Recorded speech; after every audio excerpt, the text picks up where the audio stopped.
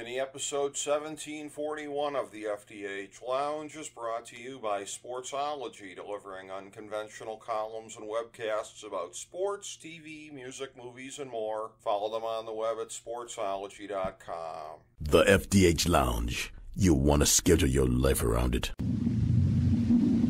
A long time ago, on a gloomy, wet Cleveland spring night, two men stand alone amidst the late-night drizzle. Their voices echo across the vacant station parking lot as they debate the merits of the great American radio show that have been missing for far too long. On that night, an idea was born. That idea became the FDH Lounge.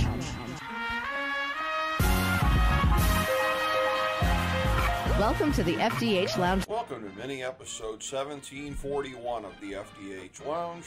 This is FDH Managing Partner Rick Morris here with our 2024 Summer Olympics preview. Of course, you can find our guide to the games right on the main page at fantasydrafthelp.com.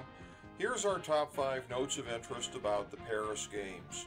Number 5, TV coverage. In the United States, all coverage is through NBC Universal with the Mothership Network channel, USA Network, Telemundo, CNBC, the Golf Channel, and of course Peacock. In short, if you have cable and Peacock, you won't have to miss anything. The opening ceremony will be on NBC and will be very different than usual because it won't be held in a giant stadium.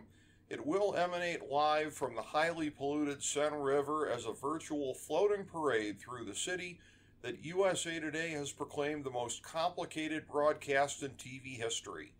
Mike Tirico is the lead host for NBC. Scott Hansen and other broadcasters will be anchoring Gold Zone on Peacock, and it's exactly what you think.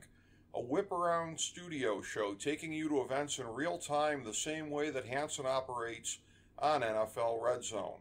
There's also alternate presentations on Peacock, including the chick from Call Her Daddy hosting watch parties, Snoop D-O-double-G as a special correspondent, an AI version of Al Michaels narrating event highlights, and a daily highlight show with Kevin Hart and Kenan Thompson. It's a far cry from ABC's basic coverage back in the day and the standard format assigned to Jim McKay for studio coverage.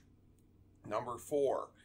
For all the coverage of Caitlin Clark not making Team USA, there will still be many famous competitors in the games. Let's leave aside tennis, golf, and men's basketball as we'll get to those in a minute. But there's some biggies coming back, with Simone Biles in gymnastics, Katie Ledecky and Caleb Dressel in the pool, and Noah Lyles and Sha'Carri Richardson on the track. Many of the biggest storylines in Paris will be revolving around their quests for history. Number 3. As has been the case in recent Olympics, we're getting the equivalent of an extra major in tennis and golf with the talent and stakes in those competitions.